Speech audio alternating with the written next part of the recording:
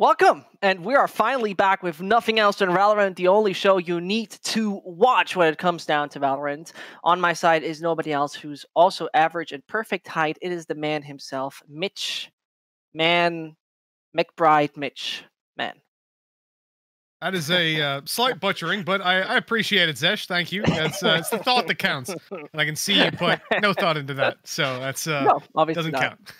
count. Well, we doing, are buddy? obviously. No, this is right. You go on. I'm absolutely just throwing it away. Go on. Come on. Hit me. Now, I was gonna say it's been a long time, man. We haven't seen each other since Bosnia. I think we haven't worked together. So is that really? That sounds horrible, Mitch. Yeah, it does. You know what? I'm very happy that in this instance we're not stood up on like a 20-foot tall scaffolding that shakes. Yeah. Every time someone moves, especially Dean is like 10 feet tall. That was scary. I feared for my life. I feel much safer here. I have to say, if you don't know what this is all about, the last time Mitch and I saw ourselves in person were in Bosnia, which already sounds either like it has to do something with either some drug trafficking or alternatively some very cheap alcohol. Well, it was actually work. Not for me. I'm out of this business. But either way, yeah, it's way much more warm in here. It's way much more warm. It's way much more comfortable. We're obviously trying to dodge COVID as much as possible, which makes a lot of sense.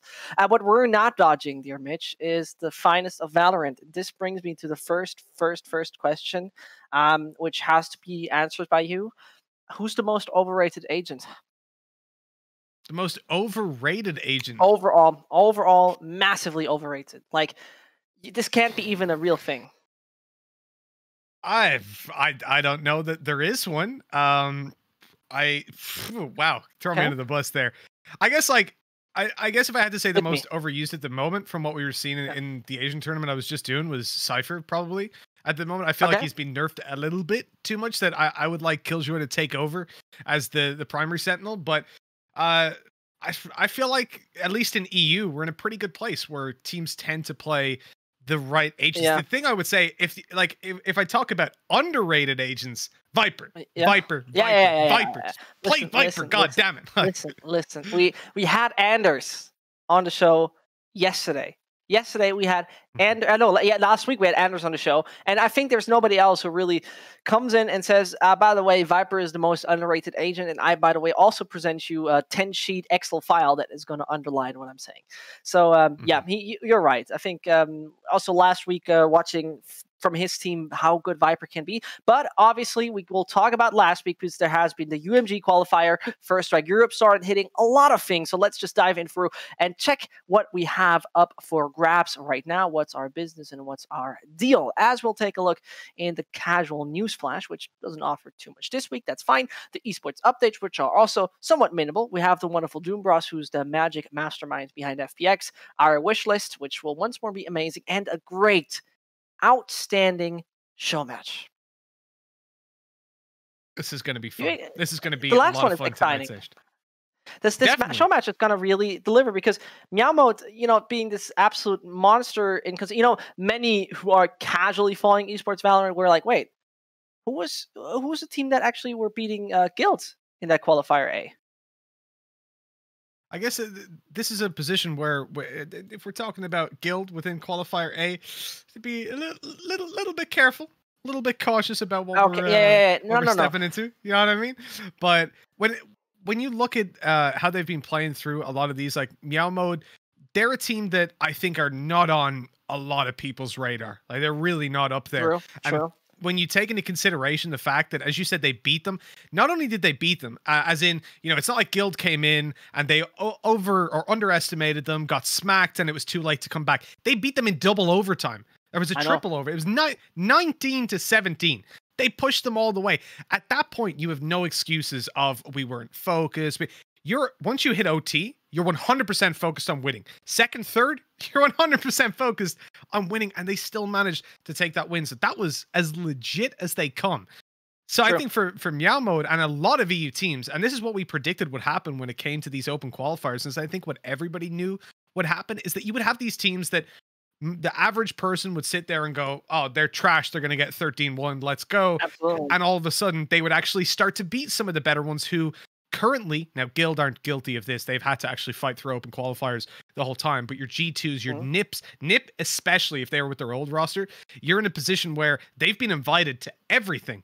They've not had to fight through those open qualifiers. Absolutely. And now they kind of have to prove, are they worthy of it? Now, I think they've done that, certainly with this current roster. But that's the interesting part about First Strike, about open qualifiers in general. And I love it. We've been crying out, just get rid of the invite slots. And finally we did. Because this also proves two valid points. When we take a look at Plane, for example, and we're just going to really briefly do it because we want to actually talk about our structure. When you take a look at Plane really offered even the top 16 slots. Only the first 8 get into playoffs, but the first 16 slots really gave you this clear idea of which teams you might consider. You don't see them that often in VLR. You see them with this 1K, 2K tournaments, not the big blast ones. And you'll be like, yeah, I mean, what even do I know about them? And then they really smash it. Then they really bring it into that. It's going to be an interesting topic because we're going to talk about that with d00mbr0s, who's the analyst behind FPX. But before we head into that, this is going to be a few chapters away. Only one slight update happened player-wise. We finally know who are the top 10 players in European matchmaking. That we do. Now, there's been, I know, a lot of discussion around how we end up at the figures of who the top 10, who the top 50 are, how it's calculated. I don't think anybody knows, but I think a lot of the names that you see there are very recognizable. They're players that we've seen from the start, from beta, or more recently jumping up there onto signed rosters. I think certainly, as you'll see in slot number 1, it's going to be someone that, you know, maybe wouldn't be on everybody's mind, but has recently been signed and been proven themselves. And it just goes to speak to, like, if you look at top 20, it's not like everybody there is from a top 2, top 3 team. And that's really solid to show how deep the skill pool of European Valorant is, of Valorant in general, because that's a thing in pretty much every region. That's one very crucial point you're pointing out right here, because some of those individuals, because my logical thinking is nobody who is pracking constantly can also be that good in open matchmaking, because you have way much more time consuming actually doing scrims, actually seeing how well you can go. And then on the other side, I mean, for example, a guy like b00mbr0s on the 5th spot right there, mainly playing Jet, obviously being there because previously also an FPLC player, ECA Advanced, you know, all those guys who don't right now really find themselves in teams can really grind, whilst the other ones have to play the qualifiers, which has upsides and downsides. But, you know, for example, you see how much individual skill, and this is the great in comparison, for example, to CS, that they utilize their own matchmaking to highlight some, to actually really reward those players. Yeah, I think leaderboards is a really cool idea because it does add that extra level of competition. To now, I think once you start representing leaderboards regularly in game, maybe throw in some prizes for it as well, like on a monthly basis. It starts to drive this competition, because think about it, right? Counter-Strike. I've been global elite for what, 4 years? It means nothing. You know, why? Like, playing matchmaking is like, what the hell? I'm not doing it for anything. Nothing. All I'm doing is risking my global, right? I'm not getting anywhere further past. That's why you go to these external matchmaking sites. Now, if you actually have an in-game leaderboard with the top 100 and the top in your region, like the best in Ireland, I'd love that. Get to be number 1, but out of 2 players, that would actually be really fun then, because we add this extra depth where, okay, I'm Radiant, but now I've got something else to aim at or something else to fight for. And then even if you get to number 1, you're going to want to maintain that. And that's going to be hard because there's so many people fighting for it. So that's something that I really like. I really hope it gets implemented, and I think it will long term, just to keep it interesting. And funny you mentioned b00mbr0s, actually, because he was playing with a lot of the CS guys. Obviously, he literally started from CS, and that's the lineup he was playing on in beta that we used to see him with. But he's just now in the middle of a game, I believe, with Fifi taking on Skade. I'm not sure if that's finished or not yet. I'm actually going to quickly check to see if they've made it through the playoffs. And it's still ongoing. Actually, I wanted to touch on that. I wanted to touch. You actually really take, because we're later on going to talk about roster changes. Took away the point, but you have a very valid one, because once we talk about prizes, this equivalent of Counter-Strike, FPL Pro League, FACEIT Pro League will never exist. It will die out immediately, because right now there's Valorant Pro Division, where there's an advantage. I think there's a slight advantage in this FACEIT hubs due to the fact that you can choose map and that you can actually choose who you want to play with. I think that is a quiet, decent advantage. But the major difference right now is I get prizes for playing VPD. I get no prizes for playing matchmaking. Once that actually changes and you get the leaderboards to have prize ranks and to actually get something proper out of it, this is gonna be it's dead. Then it's gonna be dead. Mhm. I think even to be honest, it's something that they can do very, very easily. If you think about prizes that you could get past money, right? It doesn't even have to cost them anything. A simple Skin? system of the top 10 get a custom skin, and it could Yeah. say like something like #1, right? It's like it got something that tells you they were #1 in the world. And then it like upgrades as well. So it'll say like #1 2 times or so, you know, it has different levels to it. So if you get to be #1 10 times in a row, you've got a skin that says 10 times. And we don't have trading, right? So that skin is tied to you forever. So that would be really cool, I think, if you had a system like that in place, some sort of custom skins for ladders. Because literally it costs you nothing. All you got to do is get your beautiful artist to design some guns. And based on the stuff in the game at the moment, and I'll grind my ass off. I'll never get one, but I'll grind my ass off to try and get one, and that's good enough for me. Exactly. I mean, that's a valid point because it's so unique in comparison to money, obviously. Other than that, we are about to really, I mean, close this one out. We don't really have to say too much about the wonderful map changes. We do have still one more thing. I forgot about something. I'm actually really, this is not the best one. Let's take a look at it. Let's take a look. There you go. That's actually what I wanted to see ages ago. It doesn't matter. Here you go. I mean, once we're getting into it, Avova, for example, leading the chart massively, which I, at the same time, asked myself, this guy is playing for Heretics. How much time does he have, actually? How much free time does he have, actually, at this point in time when he's first on the leaderboard and probably scrimming and pracking with that team? So here's the thing, right? They only just got signed by Heretics, right? So maybe he's built up all those points from beforehand. Now he's just kind of casually chipping away at it, getting a couple games in every now and then. I reckon that's probably what happened. He was the one I was talking about, saying, you know, the guys in the top 10, they're not necessarily the top 5 teams that you would think about. I mean, Heretics, big organization, lots of good players, but so far I wouldn't put them top 10. And you're in a position where, just because they're so new, right? They've got so much to build on. Makes sense. And one of their players is #1 in EU right now, which is fantastic. And obviously that team alone, I say I wouldn't put them top 10. They had that 13-11 loss to NIP in the round of 16, right? In the First Strike playoffs. So they were so close to actually making it 2 games away. Now, they would have had to face G2. So probably not the best of chances, even if they beat NIP, but still, they were 2 rounds away from actually making it there to the final stage of pushing into First Strike, which is huge for a team so young and with the kind of skill where you're #1 in Europe. I can see why. Yeah, absolutely. First of all, this team has surprised me in so many ways because, first of all, you would ask, why in God's name do they have so many former Counter-Strike professionals that were decent? I mean, Lowell and Nuki obviously really at a decent level back then. But yeah, I mean, they right now have the chance in qualifier #2. They have made in qualifier C, and therefore, we'll see. We'll find out. I mean, the first one has already ended. The second one is just right now resuming and continuing as we soon head into the playing stage. But we're also directly heading into our esports changes. What has happened in the world of rosters, teams, unified collections of players, everything right there. Well, again, not too much. Just slight adjustments here and there. And starting off, obviously, with Team Finest, a mainly Israeli team, which some of you also might have heard. For example, Ponkt has played a lot of CS back in the day, and I think also made it with Juan Flatero back in the day to the major. I'm fairly sure he was the one who actually made that. That's expert pronunciation there. I'm not even going to try, but you look at Capiz. Yeah. Oh my God. Yeah. Not even going to attempt it. Capiz, he used to be on Royals back in beta, and he was solid as hell there. That was one of the best teams in Europe at the time. They were dominating a lot of these. They were only like 5K, 10K tournaments, but those were the big ones way back then. And then you look even further back into his history, way back like 2018, 2017, he was playing with, you know, some small players, Artis, Eccles, Neff in UK Prem. So he's been around. His flag actually caught me off guard because all the other guys, you look at Team Liquid, for example, they're all UK flags, right? He's got an English flag.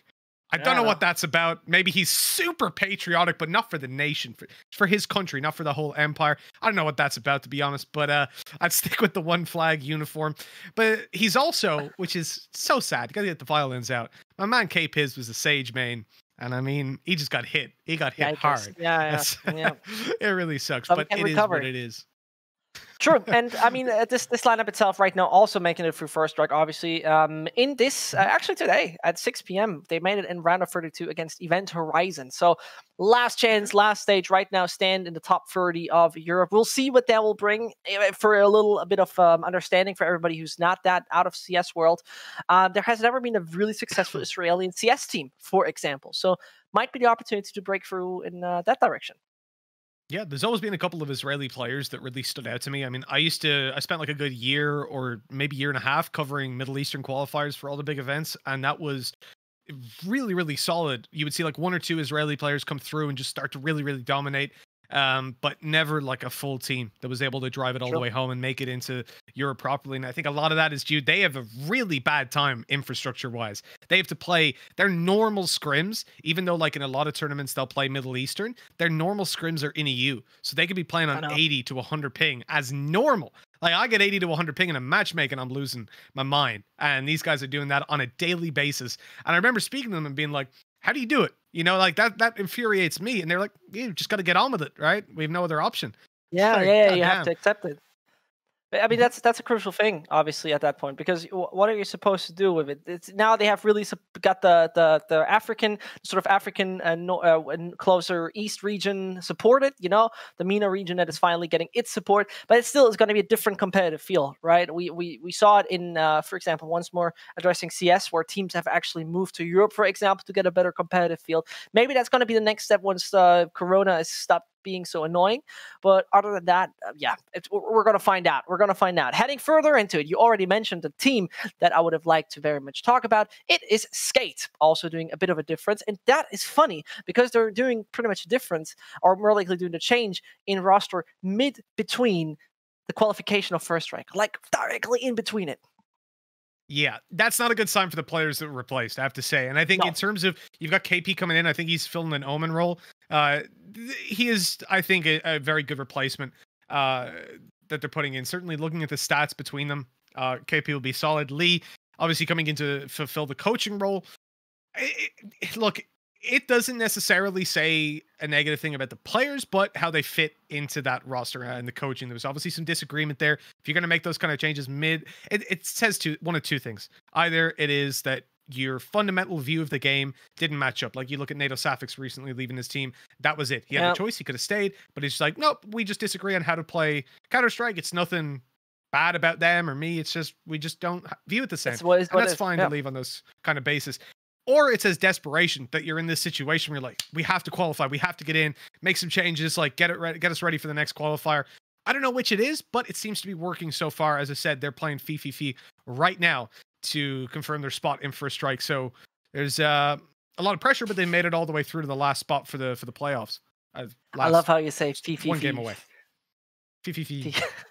It's probably something French we don't get. I could imagine something French we don't understand. So it's been around for so long, man. Fear, fee, nif. Like, I don't know what it is, but these mixed teams just come along and go, let's pick one of our players and say his name 3 times. And that's going to be, it doesn't come from Counter-Strike. I don't know where it comes from, but apparently it's a thing. I hope once in a while we have a segment. You know, back in CS and HLTV, you have all those sick player names and team names. I hope once in a while we'll get that in Valorant, because that's going to be absolutely amazing. Other than that, we have already seen some good, outstanding changes happening in our way with that. Pittsburgh Knights have also done something very similar before they were actually about to hop into the UMG qualifier, because the Pittsburgh Knights suddenly said, guys, it's time for us to find a roster. Clock's ticking. November 10th. How about we pick up somebody like Ronaldo, Frosty, and co. Interesting move, because that, you know, previously playing in that team, somewhat Moon Raccoons, then they're also just not playing together at all. It's a little weird. It's an interesting move, because the Pittsburgh Knights have actually made it through the second qualifier and actually made it in 1st to 4th place. So quite decent. Yeah, I always find it very difficult to sit back and say, you know, why roster changes were made unless I know the players and know what's going on inside. Because you never want to like take it at face value and be like, oh, well, these players were bad, therefore they were changed. Like, there's so many things. As we said, but NATO was the best example. where he's just like, we just don't fit. And sometimes that happens, right? It's like ending a relationship. It doesn't have to be on bad terms. Usually it is, but it's not always. So you don't want to assume, right? Just wait till you hear both sides of the story. That's very But philosophical. it is, Go isn't on. it? I mean, I love it. I a love team it. is a relationship, right? I think Yeah. that a lot of the time you're going to play together, you're going to fist bump, you probably hold hands, get dinner together. You know, there's lots of things that you'll be doing True. as a team for bonding exercises. I think they're going to need to be on a very good emotional level with each other, though, because as you mentioned, Pittsburgh Knights, they're playing against Immortals next. That's going to be a tough game for them, but one that they can definitely. You look at the history that Pittsburgh have at the moment. One of the best things for me was that we had, I think one of their players came from Mamba mode, right, and then ended up going and beating them. Or am I mixing that up? Oh no, sorry, no, I'm mixing that up with someone that will be coming up later. Never mind. I was mixing my notes. Actually, but yeah. it doesn't matter. It doesn't matter because you have a very valid point. You have a very valid point. First of all, if you ask me, this lineup previously called Destined had nothing to lose. I mean, they were coming into this, and sure, Pittsburgh Knights were signing. Yeah, that's a bit of a pressure situation on them. But on the other hand, Destined did fine mostly, but they were not like exceptionally good. Sure, they lost to Envy in the round of 32 of the NSG qualifier. Yeah, that's all right. I mean, it's okay to some degree, but there was not like this major pressure. And they come in blazing, get first to fourth, pick up wins against Chiba, Mamba Mode, Timon, and you're just be like, yeah. I'm fairly surprised. I didn't expect that one to happen. Yeah, 100%. I think that success that they have, obviously when you come in with nothing to lose, it's always helpful. Then an organization signs you, all of a sudden you've got this pressure, or especially when you're in that negotiation stage. This is the thing that's often overlooked, is like, they don't just sign you and that's when the pressure's on. I would argue there's more pressure when they first contact you or respond to you and say, yeah, maybe we're interested in taking you. Now you've got a tournament coming up. You better perform in that, or they're going to turn around possibly and be like, we found someone else. Like they'll not want you anymore. So that's really when the pressure is on. And I think we've seen some teams in the past kind of they play, they drop off a little bit, and then there's like roster changes or they get signed by an org. And I think that's actually a large reason for why you'll see some of these slip ups happening, is if there's something like that going on behind the scenes. Which is another reason that it's so dangerous for us whenever it's like, especially like North America, which I'm completely disconnected from the players and all that sort of stuff, to make any projections on results, because we have no idea what's happening behind the scenes. And so you can never really say, oh, they played bad, they'll probably change the roster. Could be something like an organization was talking to them and it made them a little bit shaky. True. And well, before we are just discussing this one to the end of it, we obviously have one more final one to go, and that is the one you mentioned. Mamba Mode have decided to swap things around slightly. Obviously, had to happen once in a while, seemingly. And as we see, it is what it is. Picking up the screenshot right now. November 11th, Critical is acquired by Built by Gamers, and suddenly he swaps to the different site.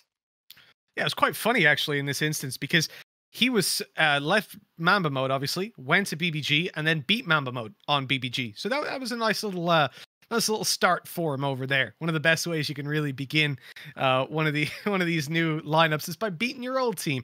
And I think again, what's the second match? Situation. What's actually you're right. Second match? That's not too shabby. Second matchup. No, it isn't. Yeah, okay. But either way, their Haven didn't go too well, but the other maps they managed to win out, even though it was an OT. It was a World in which they lost that 2-0, but just about managing to step over the hurdle. And I think that's a fantastic little confidence boost for you on starting out this lineup versus your old team. Smack them out and you say, yeah, I think I made the right move. Yeah, true. And a very valid point, as we have seen that one come in once in a while. Those roster changes sometimes just give you things which you wouldn't expect to happen, and then it's just suddenly working out. It's suddenly working out. Being right, though, it's a bit of an issue, because being disconnected from EU to the NA scene, you don't have the same insight. But at the same time, it is amazing to watch what we're right now having in our hands. It's right now amazing to watch what Valorant has delivered. And other than that, dear Mitch, we'll head into a little break. We're going to be right back in a second, and then we got the big amazing minds called d00mbr0s come right our way. We'll talk about a bit of European First Strike. Finally, we're heading home. So don't go anywhere. We'll just be right back. Well. It is the man d00mbr0s we got. It's finally time to head into our interview section immediately, as we are talking about outstanding insights from a man who actually already qualified for First Strike. How are you doing, d00mbr0s? I'm doing fine. How are you guys?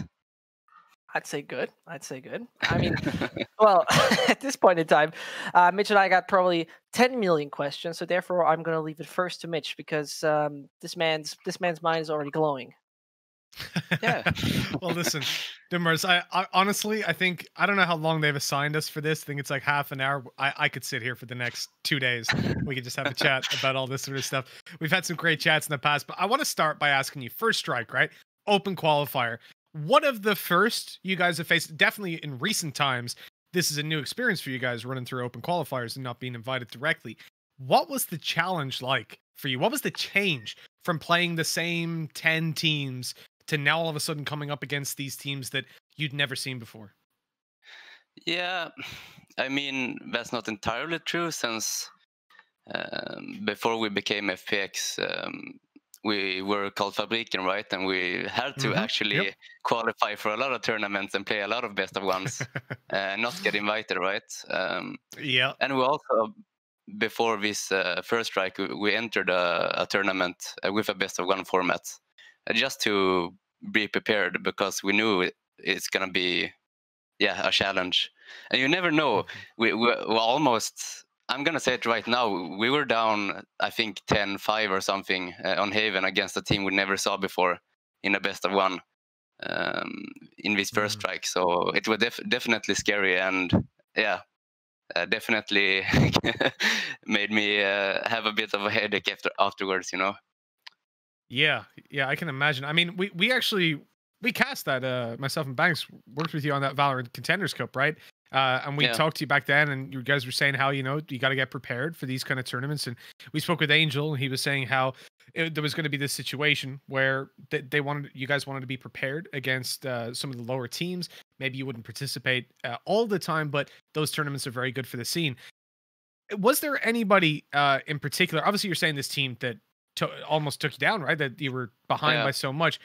Were there any teams there that you're thinking maybe will go on to be big contenders? Like, do you see a shakeup in the scene now that we're going to open qualifiers, or do you think we're going to see the same names still up towards the top of the board?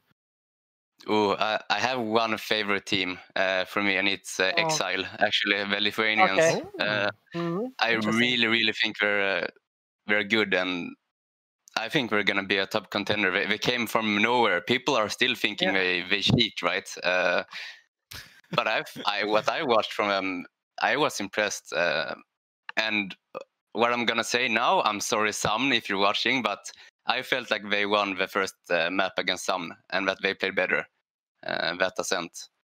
What is it? What is it about the Lithuanians? I remember back in beta when it was Fabriken, Party Pirates, you guys were fighting against Royals back then. And these guys, again, like, you look at them in Counter-Strike and they're like tier 3, maybe pushing into tier 2. They come into Valorant and they're just gods. Whoa, what's happening? Yeah.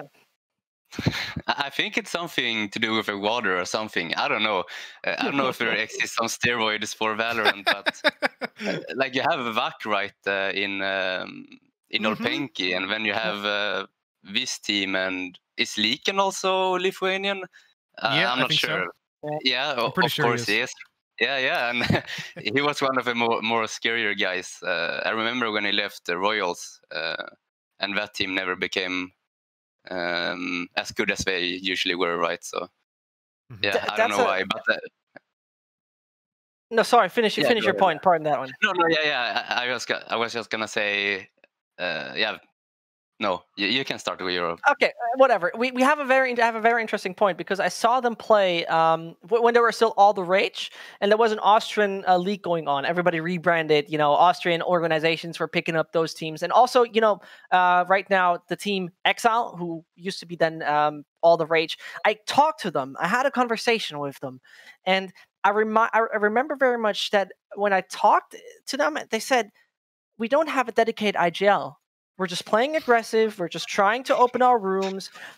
How do you personally think this could align with then this being a team that in the future will really step up and that, or many people are sleeping on?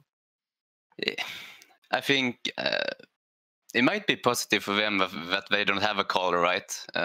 Okay. Some teams, I think, benefit from having it a bit more free-handing, you know, in this game, a bit more improvisation, because it's not like CSGO. There's a lot of things going on, a lot of small plays you can do, a lot of micro calls you can do with your abilities, right? I think another example of that was the old NIP lineup. I think they're also kind of just flowing with it. Anyone who had a plan could call it, you know. Anyone who wants to do something aggressive could do it. And that kind of leads to that unpredictable style where you see them always do some aggro play on defense, always making their opponents really uncomfortable. And I can reveal this as a team that is really, really structured. We struggle a lot against these almost puggy teams, but it's wrong to say puggy teams, right? Because it's good, and if it works, it works. So True. Yeah, I think funny as you mentioned these guys. You say NIP. To me, an example of those as well is G2. Obviously, like I've watched some of the streams when I was on the analyst desk. I'd get to jump in and just watch one of their personal streams, listen to the comms, and there's points where everybody's just kind of shouting, like, "No, you shut up, let me call." And that must be so hard to kind of anti-strat when sometimes someone just goes, I feel like doing this, I'm gonna just go for it, and then you've got this very structured way of playing the game, and they just don't care. They just don't go in for that. yeah, exactly. And I think also that's why they are so good. But I saw their stream now, and I think we're going a bit more towards the structured route, which I'm not sure it's gonna benefit them, because I think their strength was that kind of flowy style, unpredictability, you know, and not being as tied down to rules, you know. But yeah, we'll see for sure. I think that one of the questions I would have then, just to quickly throw in with G2, you're saying that you don't think it would benefit them. I feel like in the long term, having that kind of approach where you're super loose, people are gonna figure you out, even though it's obviously not a set strat to figure out, but to me, it seems like a short-sighted thing. It can work for a couple months. It might work for a year, but 2-3 years down the line, are you going to get away with that? Especially with lots more agents coming in, like Riot said, 6 per year. Do you think that within Valorant, because obviously I'm thinking about it in my Counter-Strike brain, very different game in Valorant. Do you think maybe that's something that you could see some teams actually deploy further down the line? Is this loose style, or is it ultimately going to have to be a real tactical base? It depends on what time frame you're talking about, right? And what that's why it's so important to set expectations, especially from your org, right? Are your goals to have a long-term success, right? Or do you need to win first strike in 4 weeks? And I think going the structure route, as you said, it's gonna kind of have a dip in the beginning, and then a better outcome in the end, right? Because you need to learn how to listen and how to follow and how to play structured. It's some important skills you need to have as a player. You know, you can't just go around and frag, you know, and be a Jett off main, you know, and think you're gonna get away with it, because most structured teams are just gonna slow the pace down, right? And then you're out of your place and you don't know what to do, how to react. So I think just in the long term, you kind of have to have a structure, or at least learn how to listen and play out of listening and not just doing, you know. This leads me to one point. We're getting a little bit away from the first strike thing for a second, because I'd like to very much go into something more personal. I was doing my research before, and when we heard we have you in the show, and I was looking at the picture, and for a second I was like, I interviewed that guy a few weeks ago. That's not d00mbr0s. And then I read it on Wikipedia saying you are the twin brother of ML. How did you both what has it been that both of you have been saying, you know what, we're actually going to start coaching? Because initially you both were with Fabriken. Yeah. So my brother was a pro player in Overwatch, right? Yeah. And I was kind of because Overwatch was kind of, you couldn't self-sustain as easily. So I was working at a graveyard just to support us two in like our esport dream. And I always watched all his scrims. Like I probably watched like 3K hours of scrims from him. And then I decided to, okay, I'm gonna try coaching a bit in Overwatch. And I did that, but not on a really high level. Like I kind of coached a female team and did some other stuff. And then in Valorant, we actually started in Fabriken with me being the coach and him being a player. And then, funnily enough, we cut him and another player for Shadow and Meadow.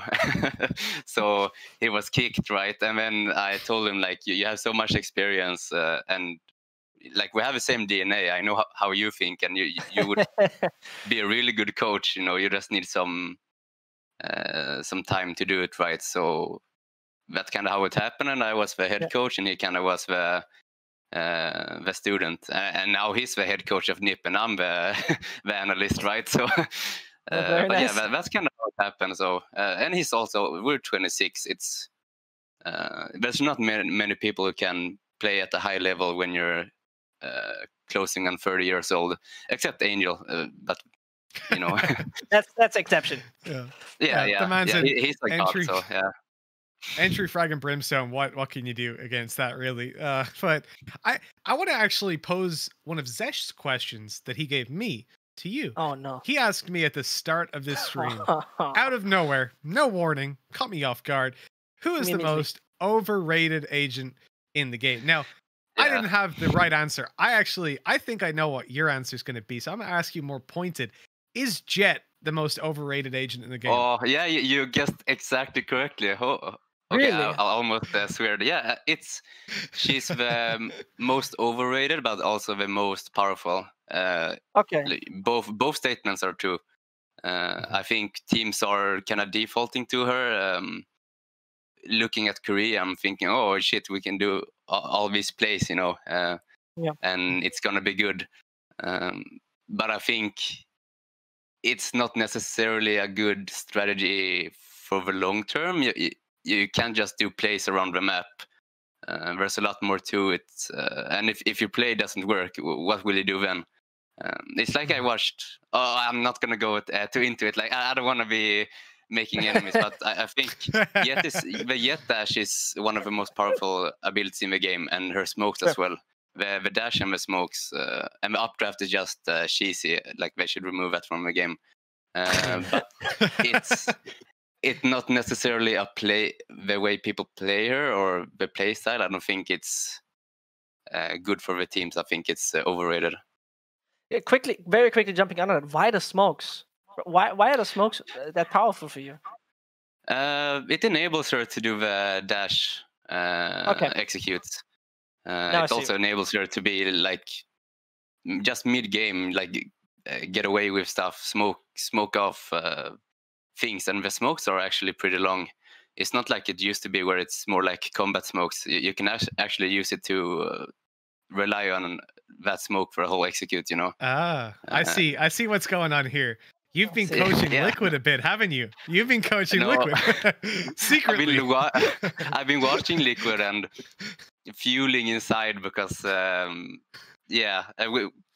don't like the Vision Striker copy. I don't think we're gonna play it either in the main stage because I think we're hiding stuff or playing in a certain way to throw teams off because we're just doing flash and dash plays with Jett just every round, and that was pretty much it. Talking about that, quickly getting actually back into our original topic. I think we don't need to talk about that G2 has been dominating Europe so much in many senses. But I think you wouldn't be sitting here and telling me, they're gonna continue doing so. What do you think is the weakness many people don't get about G2 that is actually understandable at one point? I think their weakness for sure is their attack. I think they had a really weak attack. They didn't. Now they do, but in the beginning they didn't understand how to default properly and how to kind of mask their straight rounds, right? So they're very readable, and you could basically over-rotate against them. That's one thing why. Yeah, I'm not scared about them on attack. It's their defense that is really strong, because they can understand how to rotate really quick, and they understand how to push on timing, catch people off guard. If you look at them playing, like 80% of their win, why they win is just because every time they catch someone off guard when they weren't expecting it. It's the only win condition they have, for sure. Like nothing more to it. And on attack, it's like very straightforward. Nothing brainy. They're just good players with good rush B, but I know they have been changing up their play style a little bit, and I know their trial coach at the moment, and I know for sure he's gonna try to get them to play a bit more unpredictable, right, and a bit more defaulty stuff, So we were expecting that. Right. Mm-hmm. I found it kind of interesting as well. I was kind of sweating looking at how the initial playoff bracket got rendered for First Strike. I want to ask, in the run up to that, before it was announced, how did you feel, right, waiting to find out? And were you super relieved when you saw G2, Guild, and NIP, and Heretics all in that one little section? Oh, yeah. Like, my dream is, because I'm scared of Heretics. Okay, my dream is, can just Heretics get into a really bad bracket? Maybe Guild can get into a really bad bracket, right? And those teams can just be eliminated, and we can get some other teams. That's all. Because I'm confident we would qualify for sure with our seed. So I'm just looking for. It's the format hasn't been good for the competitive integrity, right? But for us as a team, the more chaos and the more teams that's eliminated, the better for us, right? That's how I see it. So yeah, except I hope NIP gets an easy bracket, of course, because that's my second favorite team. No bias, of course. No. Yeah. Don't worry. Very valid point. Quickly touching onto this entire NIP thing, or more likely entire European Valorant. Give me your take on that, because we are still missing out a lot of professionalism in Europe due to the great that organizations are not buying so much into that. Do you have any personal idea, why European organizations are so afraid of jumping into Valorant, whilst North America is like, here, let me sign those former major winners. Let me sign those former Counter-Strike professionals. What do you think is really the difference between those regions for you personally? I know, personally, I'm saying personally now, but I know a big reason is just marketability and, of course, like Twitter followers. Here in Europe, we don't have the biggest stars, right, and the biggest streamers. We had Scream, and obviously, for sure, most orgs probably had an arms race to signing him. Other than that, most orgs don't care about results, I would say, until they know more about Riot's plans for maybe the next year, if there's going to be a league, whatever. This first year has been more of a testing grounds, and the orgs know that it's really risky to kind of commit to players this early, especially with COVID going on, and probably the revenue isn't there. So it's a lot of, like, how much can we market our players online, that kind of sense. And I don't think that's as big in Europe as it's in NA, because reasons. Yeah, that makes sense. It really does. And I think that's something that a lot of teams or a lot of players don't do correctly. I mean, we even had an issue in a tournament recently, let me put it that way, where certain teams objected to, they weren't on stream, and they objected to having content made around them, or around the plays. And I get it. You want to conceal strats. 100%. I'm down with that. But there's a certain level where we still have players that decline interviews. And there is an element of, okay, maybe you're not comfortable and all that, but building a brand is such an important thing, right? As you're saying, if you want to have organizations coming to you, if you want to provide value to your organization, that's something that is essential. I mean, you're here repping FPX in a way. Yeah. So it's important. I agree. It's it's something not most people think about when starting their esports career. It's not only about what rank you have or your headshot percentage. It's how you are online. Like basically, we're in an entertainment industry. Like it's not Right. it's not a sport. It is a sport, but it's about how you can entertain the people watching, right? And you kind of have to be someone who entertains in your own way. Maybe your way of entertaining is you shooting heads, right? But then you have to be really, really good. Yeah. So I get your point, but my counter argument, because I've obviously my peeps in my team also declines interviews, and it's probably just because when you kind of want to win as much as we do, you see every interview as something you maybe become nervous, right, or pressured, and you kind of want to take away every kind of pressure you can before everything, Really? because it's like, okay, this maybe gives me 5% more win percentage if I don't do this interview because I'm so nervous being in front of a camera, talking a language Okay. that's not my first, stuff like this. And we have, except Angel, but we have a lot of young people in our team. Yeah. Who and that's the sole reason. It's not that hiding strats, because Oh yeah. I think if they were comfortable, they would go on and talk. But it's more like the social thing and being nervous and shy. For sure. I mean, look, one of the things I'll say straight off is like, we've asked for interviews with Zipman a couple of times, and obviously he hasn't wanted to. That guy can build a brand around being good at the game, because he is probably one of the best. No, he's one of the best players in the world, probably the best. I love watching Zipman, have since day one. So honestly, he can just hide his face. He can sit at LAN with like a black box around him and no one can see him. If anything, that'd probably be better for his brand, because it'd be a mystery. Who is he really? That's an idea for you. All right, I want 10% commission. But I think the thing is, when you're starting out, I think it's something that you need to build on, just because not everybody can be that good, right? Someone like Simple, for example, he could never speak English, never speak to anyone, stay away from all the interviews, but people love him because he's unreal at the game. Zipman, I think, is in that same boat, but it's something that I think isn't unique. And when you fall off eventually, right, where, as you said, not everybody can be Angel, be 30 years old and still be entry fragging on a brimstone. It's something that at least then you'll have something to fall back on. I want to just lean into a question, though, off the back of that. We've seen a lot of teams play out and then make it through to playoffs.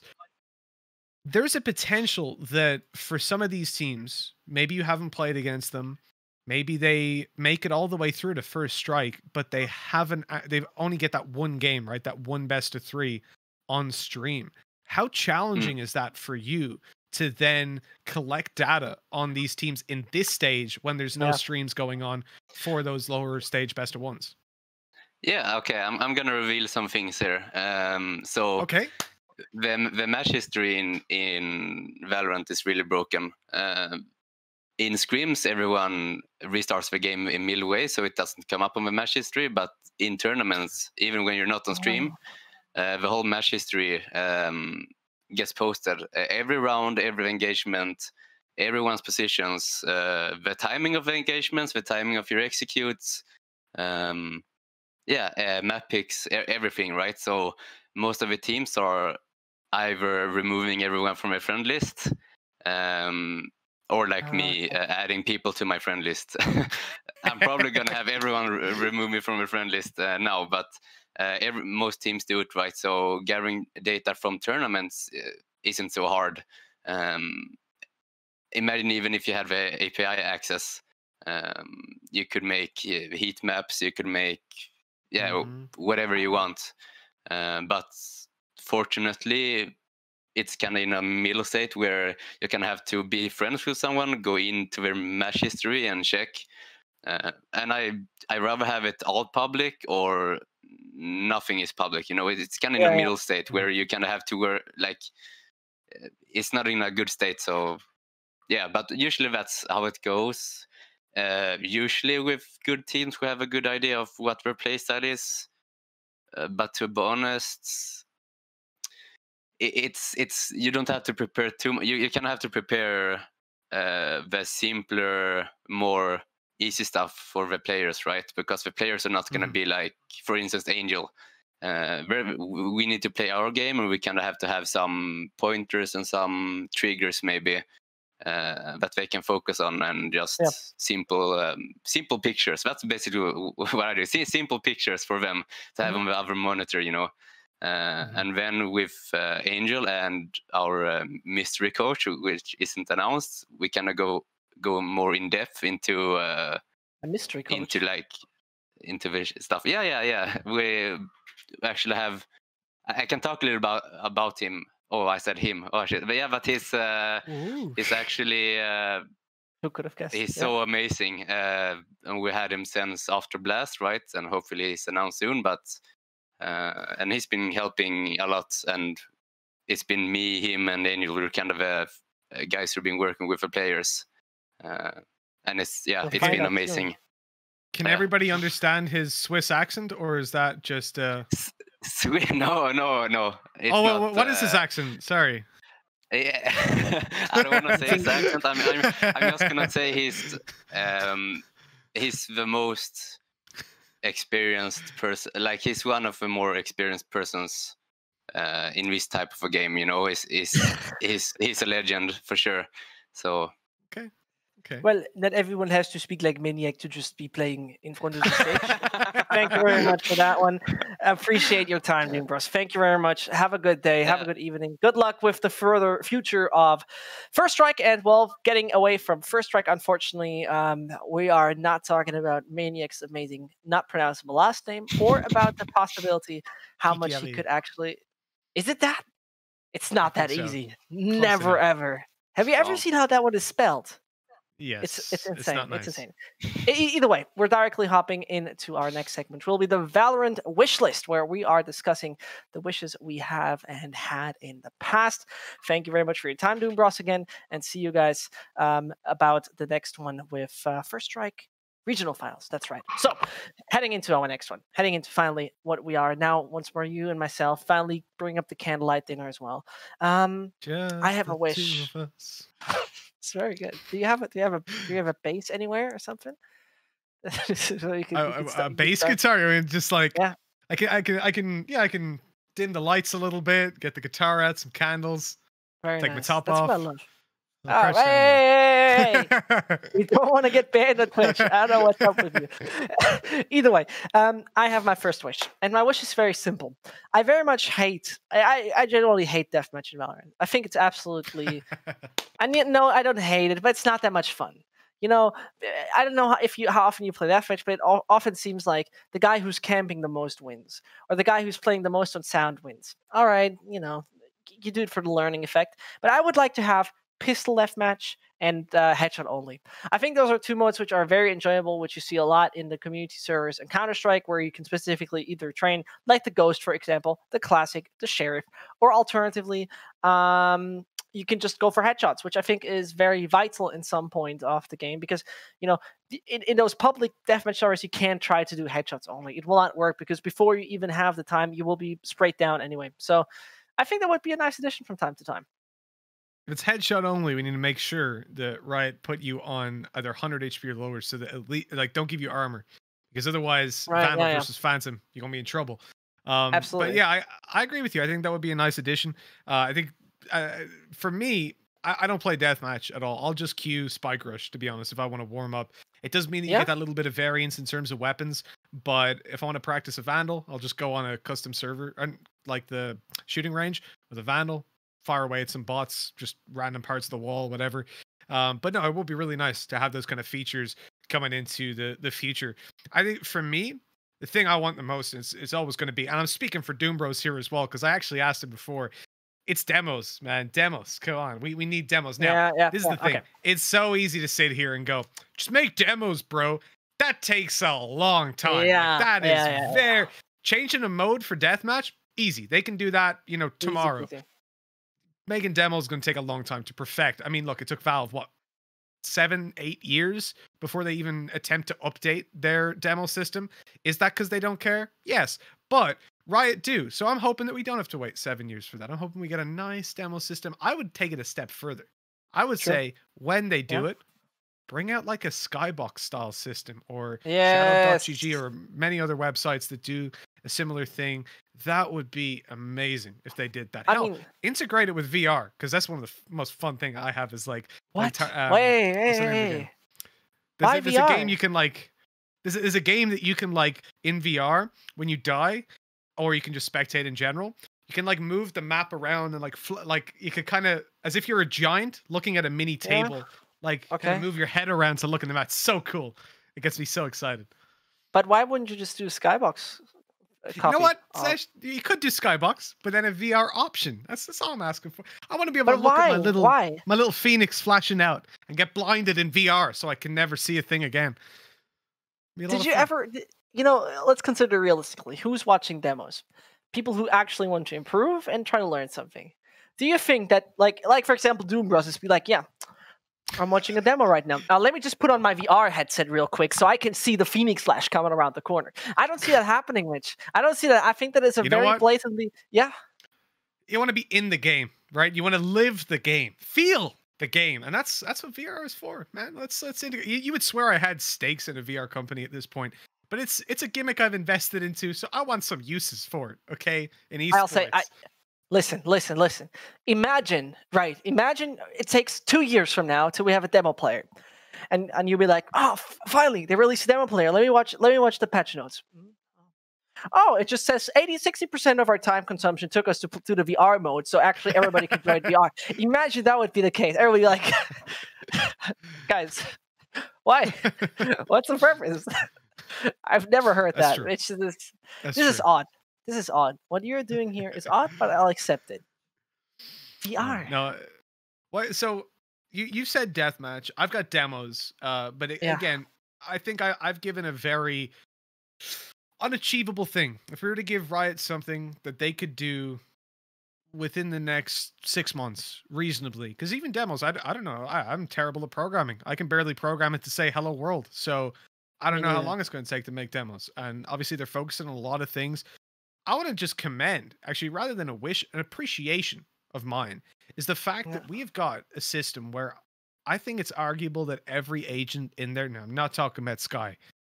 We haven't seen enough of her. I think she's a bit OP at the moment.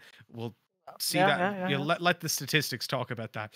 But the other agents in the pool, I think every single one of them, at least on one map, is viable as a pick. None of them, I think, are in a stage where they're insanely overpowered. Like, if you don't play with them, you'll lose the game. That is insane that we have got a point where you actually have a balance like that in an FPS game where there are so many different abilities that interact with each other in the world differently.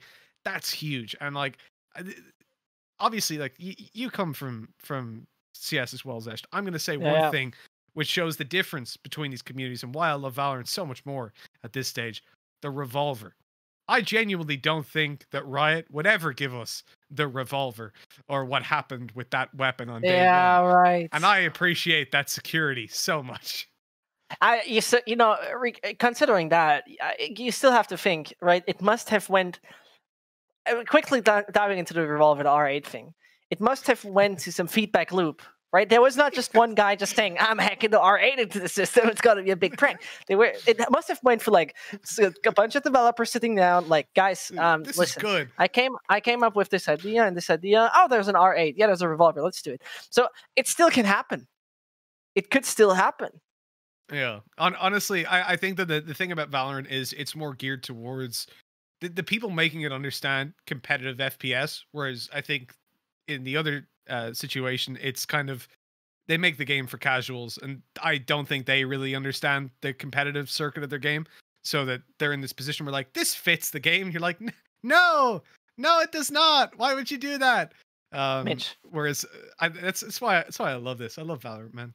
Is it possible you consistently shit on Valve to get popular at Riot? Maybe. If it's working, I don't care. No, I mean, like, the thing is, I've been digging my own grave for a while, because before Valorant was even announced, I was shitting on Valve. So I'm so happy that something has come along to give me that extra way out, where I'm like, oh, okay, bye. Well, that's a very valid point. I see where you're coming from with the revolver thing. It is actually, bouncing that, really rewinding it, if people don't know what happened in CS, there was a weapon for one day that was able to one-shot people for $800, which is nothing. Yeah, before Big Tournament, it was absolutely insane. Changed it one day after, but it's still the logic behind it, like, why? Why does it happen? And I think I see where you're coming from, because in Valorant, it seems like it might take a month or two more till something new is happening, but it seems to be that they actually fought through this a little longer. Yeah, dude, there was one tweet which won me. It won me completely, which is when I've said this a few times in the past. It was when Sage was in a position where she was still being picked pretty much every game, and everybody, well, it's unfair to say everybody, it's unfair to say, but I'll say the majority of people will have said she was OP and she was being picked because of her heal. And they came out and said in a tweet, and just made me smile so much, we don't think that, I'm paraphrasing here, we don't think that Sage is in a good place. We think she needs to be nerfed, and it's not her healing. And I was like, thank you. So you're not just reading like one Reddit thread and going, oh, they said that we did this wrong, let's fix it. They actually thought objectively about it from where it was in a competitive FPS ground and what was OP about Sage at the time, and fixed it. And that made me so happy, because we didn't have that luxury in the previous games I've been involved in. And I think it's really commendable, because it's hard, man. It's hard to balance an FPS game. It's really hard. And obviously, like, for a company that balances League of Legends, which is a game that I used to cast another game with someone who's an LPL caster now, and he has tried many times to explain basic things about that game to me, and it just blows my mind. There's 151 champions, right? All of them have what, 4 abilities? Yep. There's like 100 items that they can pick which affect their abilities different and how they interact with another champion, all 150 other champions. How do you balance that, bro? How do you balance that? That's crazy. It goes deep. Yeah, I mean, we're going to get to that point in Valorant eventually, because as I said, 6 new agents every single year. 5 years from now, if they stick to that, we have a lot of agents. We've got like 50. True. That's hard to balance. So I'm excited for those days to come. I want to give you a final thought, because we're soon heading into our show match. Have you thought about this? Do you know who recently has been benched in CS? Sir, are we talking Sergey or Crystal? Oh, okay. Oh, many pro players who didn't have too much of a bright future in CS anymore. You're thinking we just talked with d00mbr0s? Oh, no, that can't be it. That would be insane. If I called it right now, then I would legit, all right. Wow, you got me there. Maybe. We'll find out. What we'll definitely find out is who's going to win the best of 3. It is nothing else than the RALOVANT show match, brought to you by Logitech G, which will present you an outstanding Russian, Dutch, Swedish mix against the Finns, HSDIRR, my favorite name to say, versus Meowmot, which will right now compete on 3 excellent maps: Ascent, Haven, and Icebox. If we go to Icebox, of course. Yes. So I spent the entirety of the Twitch Rivals we did just screaming, begging, crying, asking for someone to play Icebox, and no one ever did. Let's go. Oh yeah, it did. It did actually. It did. But I wanted to see it constantly. Yeah. And that wasn't even pro teams. I just wanted to see high skill players do it. So now we're coming into a stage where we've got 2 professional teams who are at a very deep stage within First Strike, potential to make it through to First Strike, facing off with each other on Icebox. Are they going to play it properly? No. God, no. They're not going to give away their Icebox strats. No. But they'll play some element of how to play Icebox, and I'm excited to see that. True. Many hate Icebox. Many find it horrible and horrific. Yeah, I think it always reminds me of everything that has. When Vertigo got introduced first in Counter-Strike, everyone's like, "Oh, no, man!" And then everybody got used to it. I think Icebox is a different chapter. I really think Icebox is a different thing. But either way, I have very much heard that pretty much the game could go live any second soon, and the game has started. On my side is MitchMan McBride. My name is Zescht.